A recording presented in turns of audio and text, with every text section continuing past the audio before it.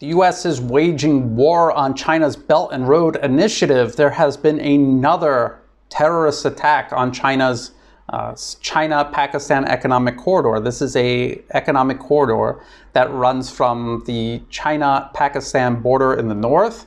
It runs along the western bank of the Indus River, and it terminates in Gwadar Port in Baluchistan province. This is in southwest Pakistan, and it just so happens to border Iran and Afghanistan. And I have warned people many times that the US has a very long-running policy of supporting these armed militants. The idea is to carve off Baluchistan from Pakistan, give the US presence in Afghanistan access to the sea, but also just completely cut off the China-Pakistan economic corridor and permanently stop this very significant leg of the Belt and Road Initiative. Well, we just watched the US withdraw from Afghanistan in a very humiliating manner. But as I've warned people, this could just be them retrenching their position there. Instead of having an open, overt military occupation, instead they're going to run all of these covert terrorist operations. And actually, before they even left, we saw this uptick in instability in Western Pakistan, attacking the China-Pakistan economic corridor. So let's just go look at some of these articles. This is from Al Jazeera. This is Qatari state media. This is the camera crew that's following the Taliban around in Kabul in Afghanistan. This is August 20th. At least 2 killed in suicide bombing in southwest Pakistan. Police say 2 children killed, 3 wounded in a bomb attack targeting a vehicle carrying Chinese nationals in Gwadar. Now, these are engineers, Chinese engineers. 9 Chinese engineers were killed in a separate attack just recently. And right before that, there was a terrorist attack targeting the hotel the Chinese ambassador to Pakistan was staying at. Luckily, he wasn't at the hotel at the time of the attack, but he had been staying there during his visit. And Al Jazeera's article even mentions these previous attacks, but they don't say who is behind these militants, who's behind these terrorists. It's not a secret. They're deliberately leaving this information out. Let's check out The Guardian. Maybe we'll have more luck there. Maybe they'll tell us who's behind these terrorists. Protests in Pakistan erupt against China's Belt and Road Plan. Demonstrations shut down Gwadar, where Chinese are blamed for lack of water and electricity and threat to local fishing. Now, all of that is a complete lie. And even the Guardian article admits that that is all a complete lie. None of that is true. China is not responsible for any of that. As a matter of fact, if China is able to complete these infrastructure projects, every single one of those problems will be solved. For example, they are literally going to be building a power plant there to power the Gwadar port area. As far as water, how would they be building a city and not figure out how to supply it with water? So those two things will definitely be solved once these infrastructure projects are finished.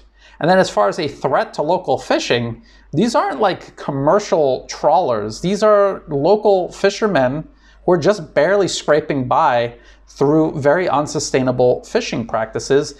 If Gwadar Port and the surrounding city were to be developed, they would have all kinds of much better jobs to go to, make a much better living, just like they've been doing all over China to alleviate poverty. Now, if you go through this, they talk about the suicide bomber killing 2 children. They talk about some of the other attacks. They talk about the Baluchistan Liberation Army, which, like other militant groups in the region, accuses Chinese of exploiting Baluchistan's mineral resources and has previously attacked Chinese nationals and the Chinese consulate in Karachi. Now, that's strange because that's exactly what the US State Department accuses China of, exploiting all of its partners. So it's just a little strange how this terrorist organization attacking the Belt and Road Initiative, a dream come true for Washington, is echoing the same excuses that the US State Department makes for trying to corner, contain, and encircle China. And if you're not familiar with how this story ends, I will explain it here in just a moment. And it isn't until you get just about halfway through the article, they finally admit China is not to blame for the power and water shortages that have plagued Gwadar in recent weeks. They say Baluchistan is Pakistan's most undeveloped and most neglected region, which is true. And that's what these infrastructure projects are supposed to help solve. But they can't solve any problem if every other week the engineers are being murdered by terrorists. The irony here is the US is pretending that they are coming to save these people and protect them from China. They're protecting Baluchistan from the Chinese. But as a matter of fact, it's the Chinese who are going to save Baluchistan. These infrastructure projects are going to solve all of these problems. They even admit in The Guardian that China is not responsible for the lack of development there. China's trying to develop the region. So you can see what the US does. They accuse China and turn China into the enemy when it is in fact China that is going to solve all these problems.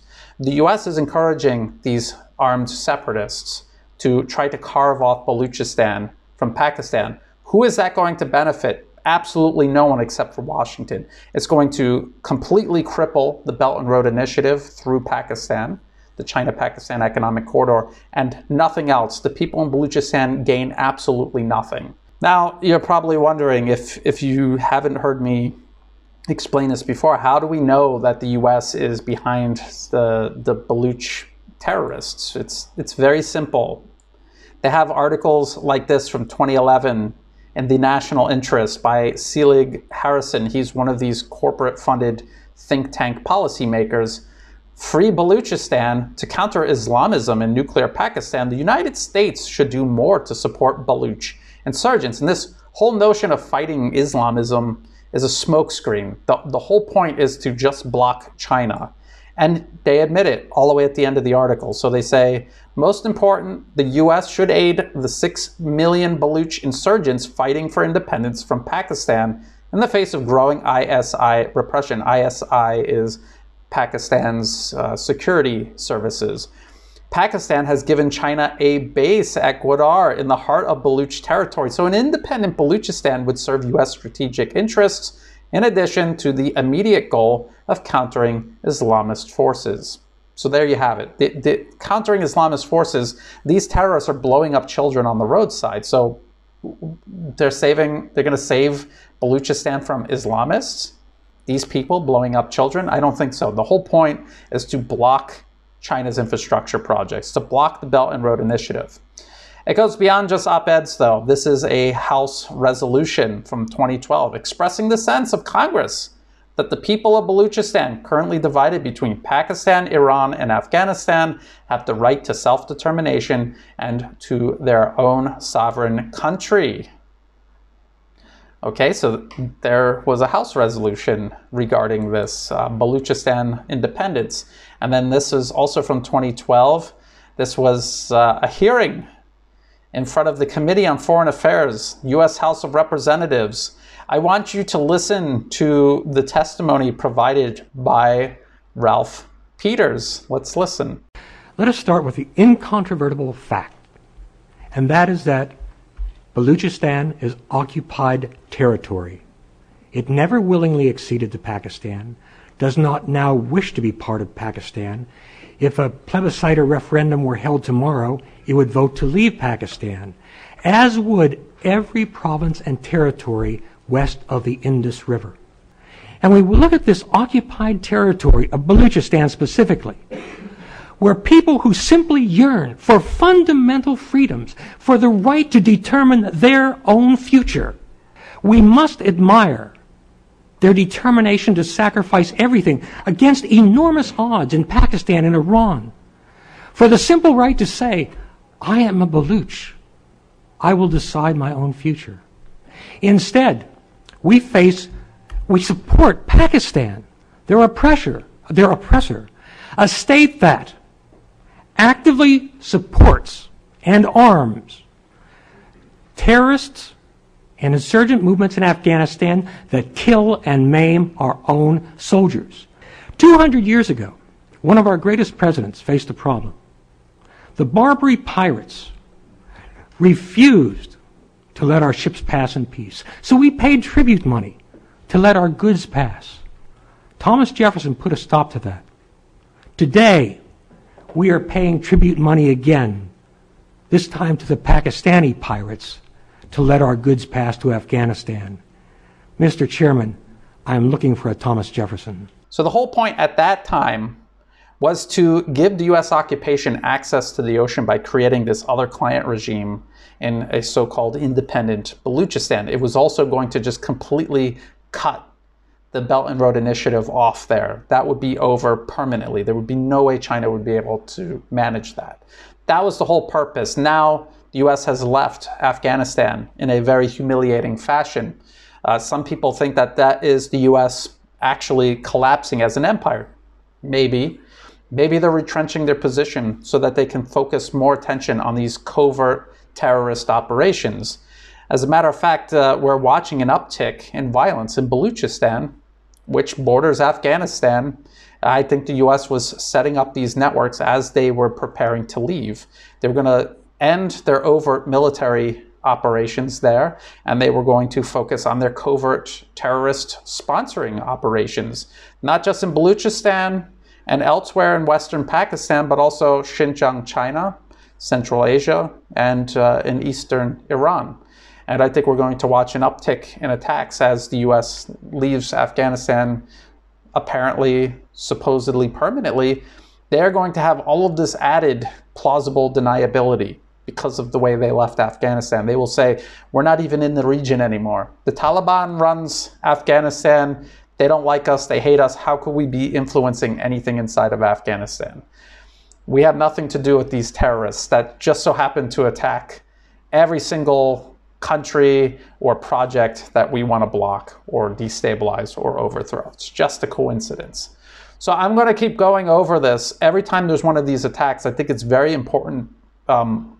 This is the US waging war on China's Belt and Road Initiative. It is very important to cover these attacks. It's important to raise attention so that every time they happen, everyone points the finger at the US. Don't let them say, oh, we're out of Afghanistan, it couldn't be us. It is them. This is what they've been doing for over 10 years now.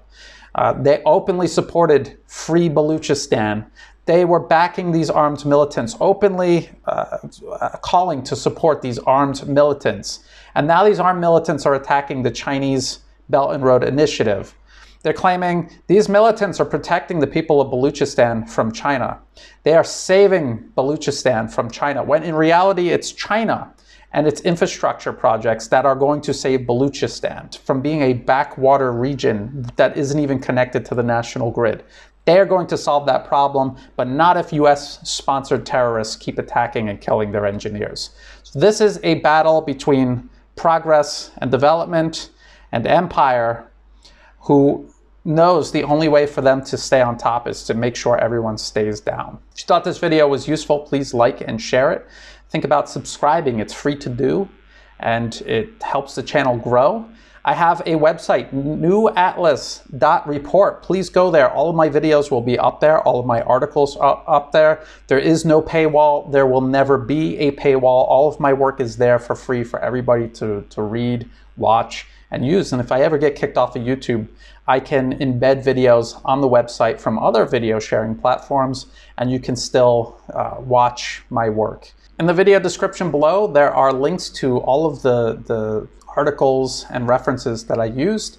There are also ways you can help support my work, to absolutely everyone who is helping me in every way, whether it's by becoming a Patreon member, or one-time donations, or people just liking and sharing my work. Thank you so much.